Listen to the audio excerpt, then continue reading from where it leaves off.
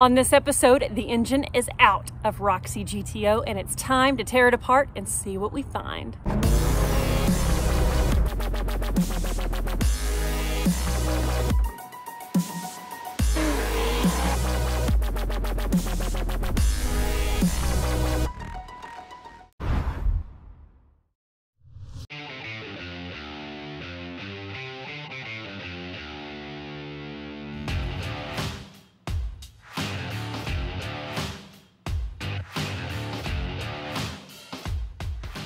Let's disassemble this rig, Aaron. Alright, do you want to let me work on the accessories? And I can start on head bolts? Start pulling those rockers off? Oh yeah, rockers? Yeah. Yep. That'll work.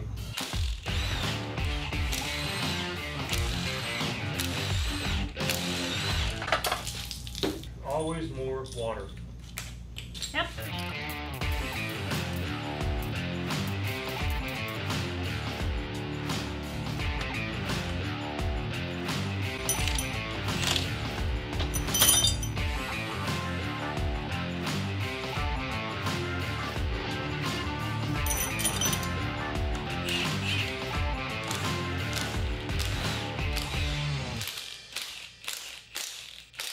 It's time to pop them up, Aaron. No. Yee. Kind of nervous. I know, I kind of am too. Excited and a little nervous. It is what it is. It's getting fixed either way. I'm just so curious what the rings, what the cylinders look like. Man, there's a lot of carbon buildup on those pistons. It's from that oil, I bet you. Dang. Oh, I don't fill it up. Thank you, Jesus. That means it might take a hone and some new rings.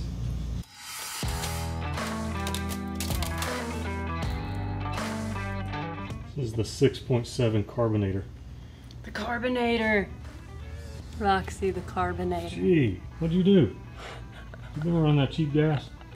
No. Are you kidding me? Only the best for Roxy. That's got to be built up from oil. Or maybe that's just normal. I don't know. Seems excessive. These two look good. This one. Oh, yep, that one's messed up. Got a lot of in and out movement, up and down. That one's fine.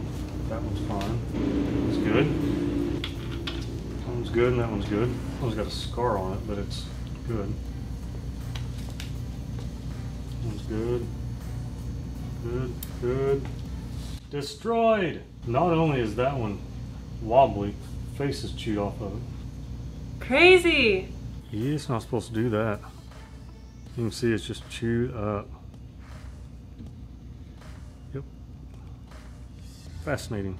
You know, that cam would have still ran if it wasn't for the lifter being shot. That's pretty nuts. Yep. It's, I mean, there's damage to the cam, but that's not what failed, it was a lifter. But 50,000 miles, can't really complain on a hot rod. You know what I'm super distracted by? The fact that this dog's tongue is hanging out. He's no longer asleep, he's just laying there. Finley, you are so funny.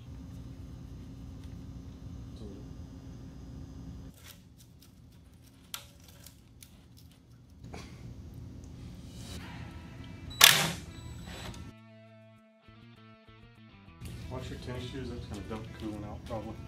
You're right. You're so smart. Why didn't you drain your engine before you pulled it? More disassembly.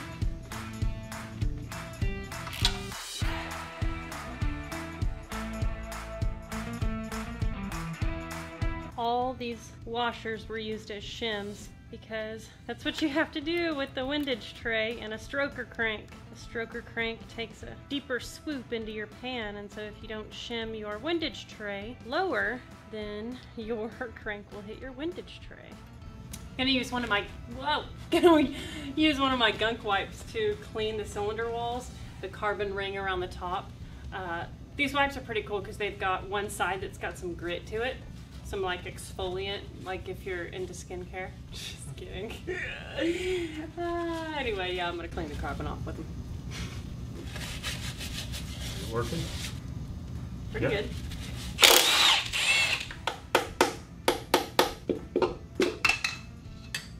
those two rings are very close to each other. Mm-hmm. That could cause compression to get down through there. I'm looking for the two grooves on the oil ring to see if they're lined up. Okay, there's one. There's one. They're only about a 1/4 inch away from each other. That could cause oil to get through there. I'm not going to guarantee that it is, but I would have them 180 degrees away from each other. Total opposite ends.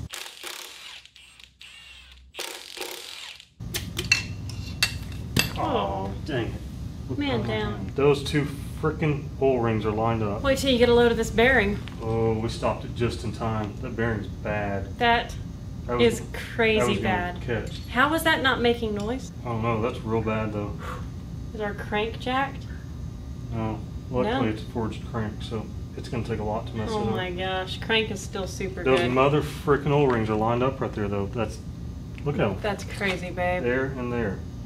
That's where a lot of your oil Yeah. is coming from. I Yeah. guarantee it. It is not supposed to be like that, I don't think. I might be crazy, but those bearings are toast though. I'm so Toast. glad we pulled it apart. Putting boost on top of that would have been a mistake. So far the pistons look fantastic though. Mm-hmm.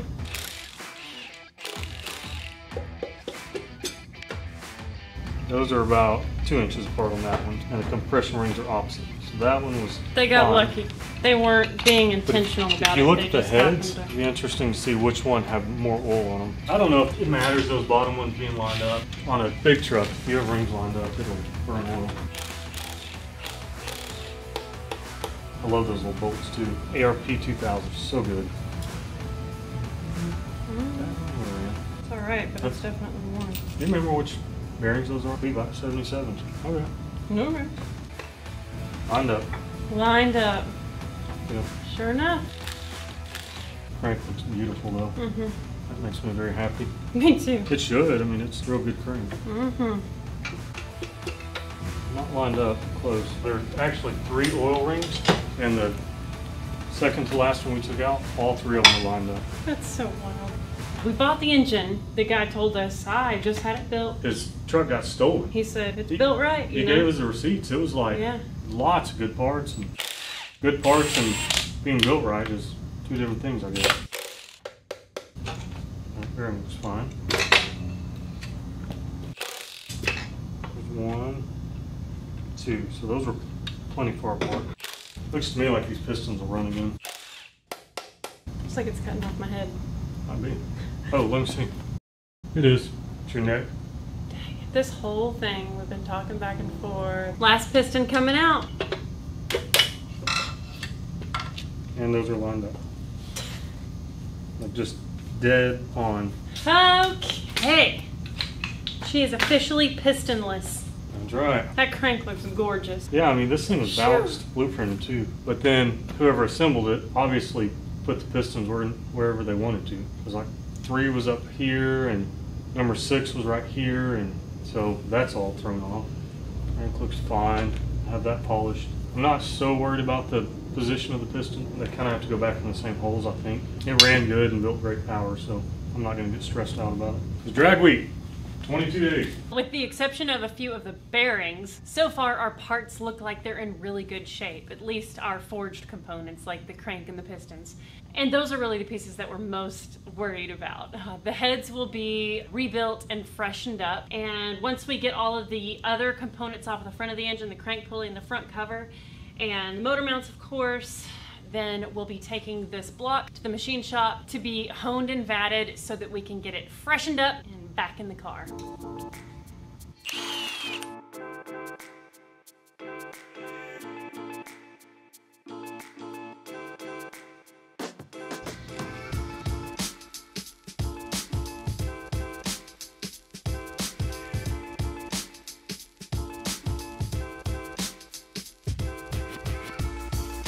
You served me well, camshaft. Oh, we thumped many a mile.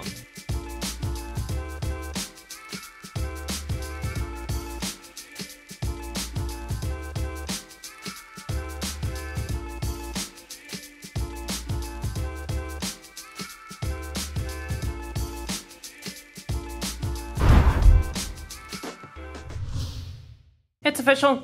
We're in freak out mode. We have 2 weeks until drag week and the car is still 100% apart. And even less apart in areas that it needs to be apart in, like the rear suspension. Oh my goodness. The transmission is out and the clutch is at Mantic getting rebuilt. We are going to run to Summit today and pick up a bunch of parts that we need. Our suspension is in the mail. The blower should arrive today. The block and the crank are in the machine shop and we're gonna pick them up this afternoon. Aaron and I somehow always do this, getting parts last minute when the time is ticking down is like when we're going, all right, we need to get this done. Like we were working on the Bronco a month out from drag week when we needed to be working on the GTO. To be quite frank, it's difficult to stay positive. I always have a smile on my face, but there are times when I don't, because when it comes down to it, this stuff is stressful and there are a lot of people that have big problems in the world. I'm not saying this is a problem, but this is definitely freak out mode, stressful, what did we get ourselves into kind of situation. I've got my heads right here. What I'm getting ready to do is pop a couple of the valve springs off and feel the valve seats to be sure that these heads are good to go. We think that they are, but this was something that was suggested to us. We're replacing the springs and the rockers and all that good stuff, so it has to come apart anyway. Then we're gonna hit the road to Summit.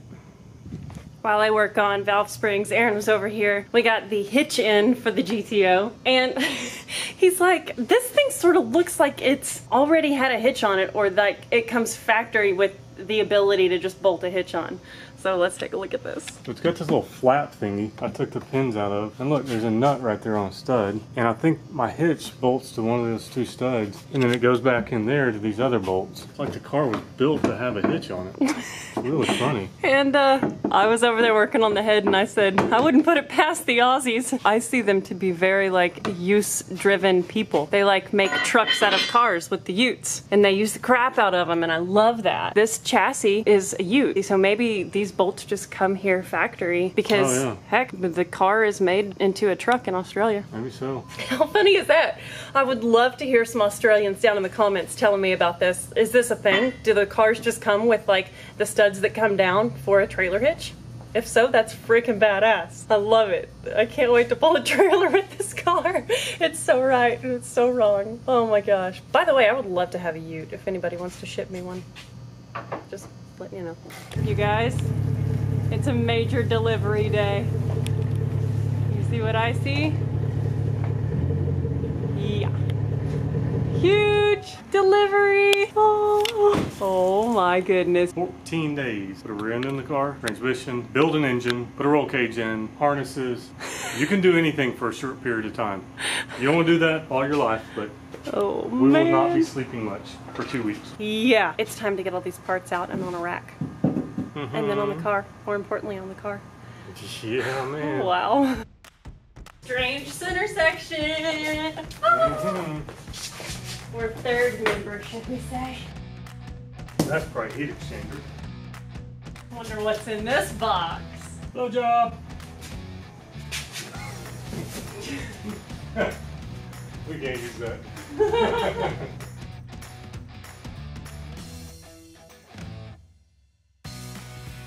The most expensive thing at Summit that we bought, SFI certified bell housing, $700. Look, y'all.